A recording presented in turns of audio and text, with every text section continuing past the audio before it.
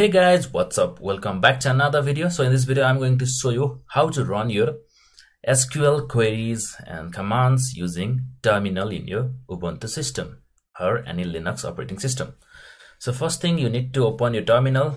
I'm just going to type Ctrl-Alt-T for a shortcut to open my terminal, and just type mysql -u root and -p.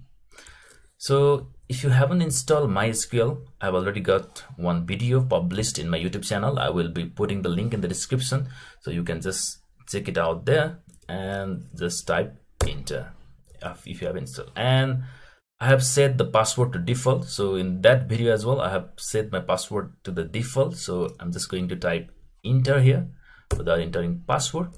So this will open my MySQL terminal. So let me just type show databases. So this will show all the databases available in my system.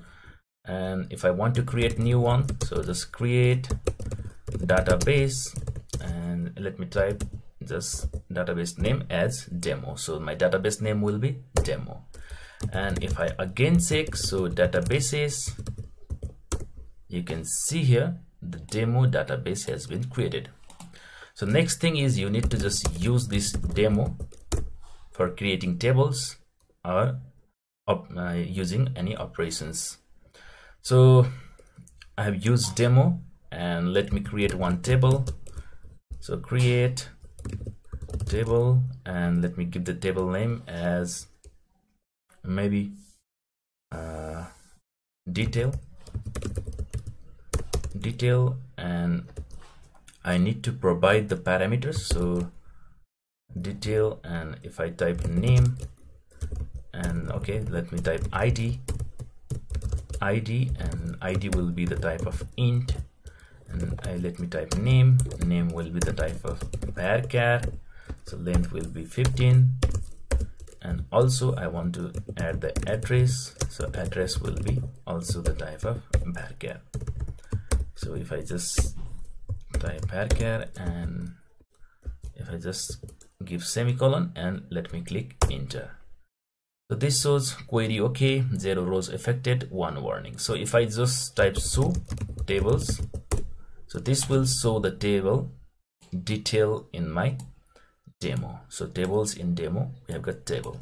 So if you want to see the description of table, so just type desc for description and detail. So if I type description detail, I've got fields id, name, address, and these are of type id, varchar, and varchar.